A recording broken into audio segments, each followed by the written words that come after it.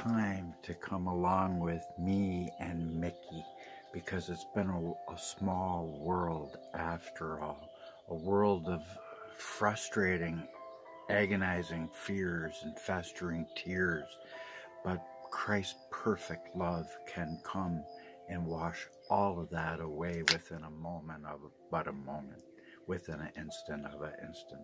So at this Christmas time, as the blood red nose of Rudolph moves us into a time of reflection this year, 2022, let us realize that even though it is just a moment away from midnight, the Lord's arms have never been too short to save. So come along with me and Mickey, my good buddy, and let's get excited, because it's a blessed time of the year to lift up our Majesty of Majesties, our hero of heroes, icon of icons is He, is Emmanuel, our roaring lion of Zion, who is roaring as loudly as a little itty bitty kitty, teeny weeny, tiniest, gentle, silent purr, because it's not by power, nor is it by might, but it is only going to be by the Spirit of love, one heart at a time, that the age of the lion and the lamb can yet be manifested. So know that the Lord is making a way where it has seemed that there has been none. He is pulling down the mountains, lifting up the valleys, so one loving people might stand under one loving God.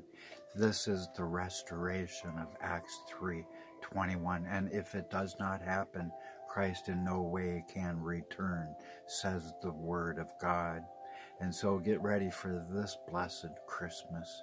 And I bring to you the secrets of the Lord's heart of hearts, the secret of His heart that He whispered not only to myself, but to Cahill Gabran and to House of Beloved Shiasa.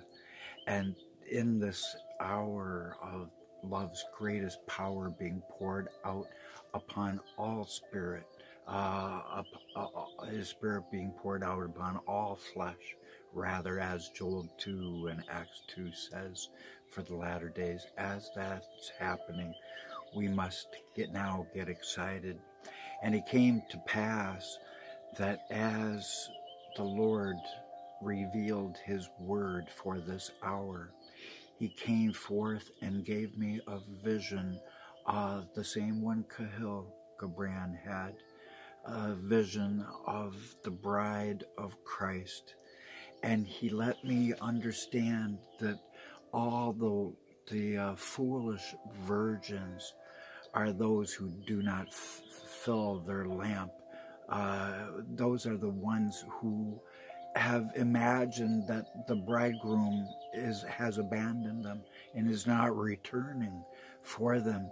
So they stop caring about much, and as they let their love die because of bitterness, for the same love that makes many better makes many bitter, if people refuse to see that miracles truly are all around us.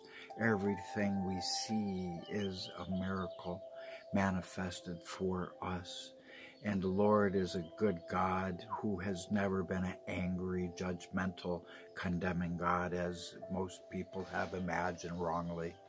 For the Word of God that supersedes all others is found in the word of Jeremiah 1:10, Haggai 2:2, that God wants to tear down all kingdoms of man's imagination, not born solely upon His conditional love, as I change my camera here a little bit.